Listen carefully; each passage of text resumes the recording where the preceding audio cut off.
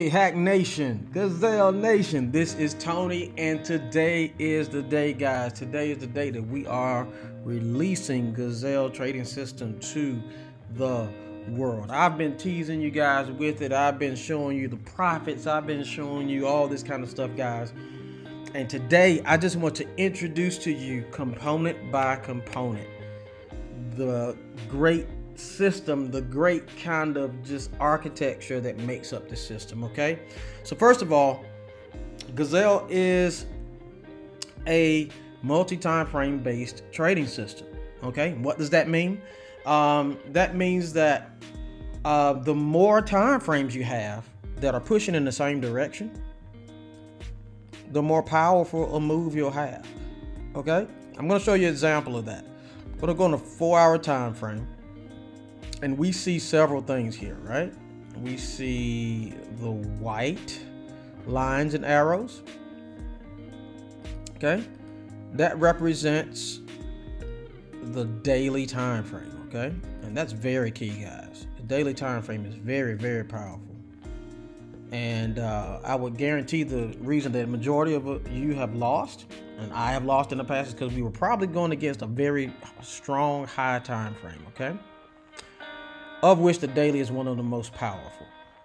Okay, the next we have the 4-hour time frame. Okay, and we're looking at the first indicator we're going to talk about, which is called the pivot lord. Okay, pivot, P-I-V-O-T, the pivot lord. The pivot lord really breaks down the support and resistance levels and lets you know when price is rejecting and is about to reverse and go the other way. Therefore, we call it the pivot lord. Okay, it measures a whole lot of things in the background, but one of the main things it does that we use the system for, we do not use it to try to catch tops and bottoms. Okay, that's the first thing. We do not use pivot lord to try to capture tops and bottoms. We do not use pivot lord to try to catch tops and bottoms. Point blank. Period. What we do use it for is to give us a roadmap, breadcrumbs, if you will, to foreshadow where the market is likely to go or where we can find the highest probability. Okay, in this case, we see the daily and the 4-hour. Pivot lord is telling us that it is bearish, right? Arrow pointing down means bearish, means that the price wants to go down. Okay, so we're on the 4-hour, but we would not take price on the 4-hour. We would go to a lower time frame. So as you can see, every time both of these time frames line up going the same direction, we usually see dynamic moves in the market. Okay, just to measure this, when they got together, this went 250 pips. Okay, so this was consolidation here, which happens in the market. Okay, but when it broke out of that consolidation, what did we get? This move right here was 306. Going all the way down to the 4-hour pivot, it was 361. Okay, so what I want to explore is this particular move here. Okay, so we see that when it goes against the daily, it's usually a shorter move. When it goes with the daily, it's a longer move. Thus, if we trade where the daily is going, we put ourselves in position to get further distance and more of a straighter line and less jittery and, you know, less risk of losing our money. Okay, so we're going to highlight this right here, and we see that it hit 4-hour structure. But not only did it reject 4-hour structure, but it also ran into daily momentum going the other way around. Okay, so we highlighted that. Let's go down to the 15-minute. Okay, this is the strategy. We look for higher time frame bias.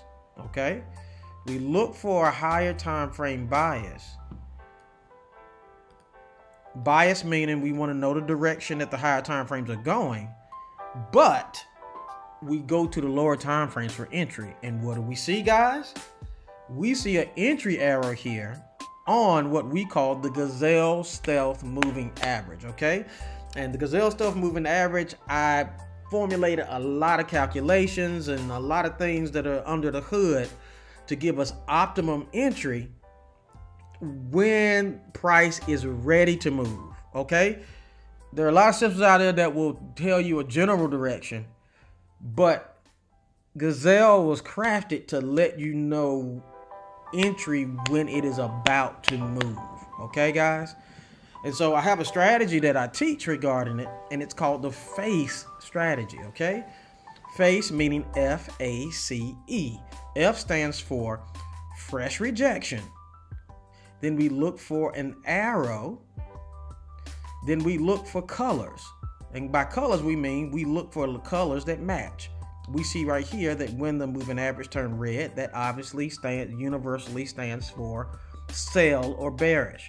But we also see here our third indicator, which is called the Gazelle wave runner, which has also broken the zero line and is now in bearish territory. Okay, this measures the strength of momentum in the market. It measures structure as well. Okay, so if we make a vertical line right here at the arrow, what do we see? We see fresh rejection. We see an arrow. We see a red line on the moving average, and we also see red on the wave runner, which has broken bearish.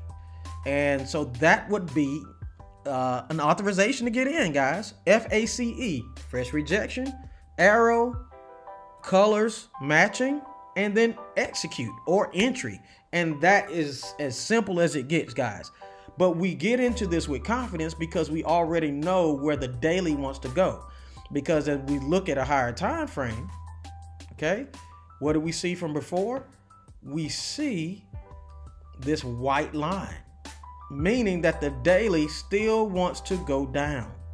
And so we have easier pips, we have higher probability trades. And the last thing I want to share with you guys is not only are we taking a higher probability trade, but we can get in with lower stop loss distance. Okay, as we can see, this was the entry candle. Okay, this little short candle here.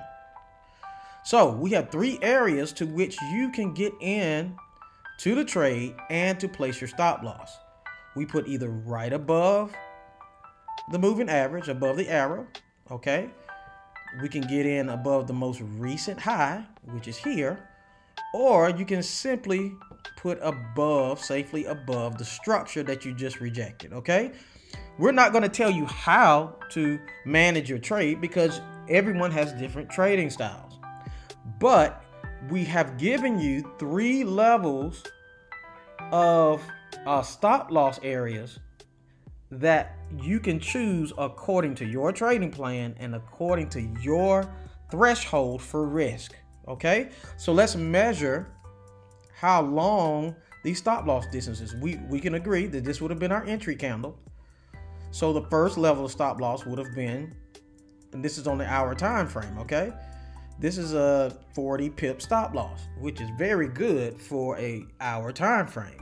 The next one going up would have been 84 pips, which is still not a bad stop loss distance. And then the last one would have been 124 pips. Okay, so let's go with the first one. Roughly, we're looking at 40 pips. Okay, look, let's just go not down to the bottom. Let's go down just to the place where it leveled off. Guys, that right there is 260 pips. So we took a risk of 40 pips and it went 260. Okay, so guys, we're literally talking about a more than 6-to-1 trade right there. Guys, that is phenomenal risk to reward. You have to understand, guys, trading in the markets are all about getting the best risk to reward. Okay, the closest entry with the minimal amount of risk. Okay, so let's say you only want to risk 2% of your capital. Okay, well, we let our stop loss determine how big our lot size is. So let's say you don't want to go to 40, but let's say you want to go the route of 80, let's say 83 right here, okay? Well, we still know that it went 260. Well, guys, that is still more than a 3-to-1 trade, meaning that if you risked $500, you would make over $1,500, okay? With more than a 3-to-1 trade. If you did the 6-to-1, risking that same $500, you would make $3,000, guys. Okay, so this is a phenomenal way to trade because it gives us the highest probability and it gives us the shortest amount, the shortest and safest, okay, a stop loss. Therefore, it is increasing our risk to reward ratio. And so when we do win, we can win at a much higher rate and win at a much higher ratio and maximize our profits.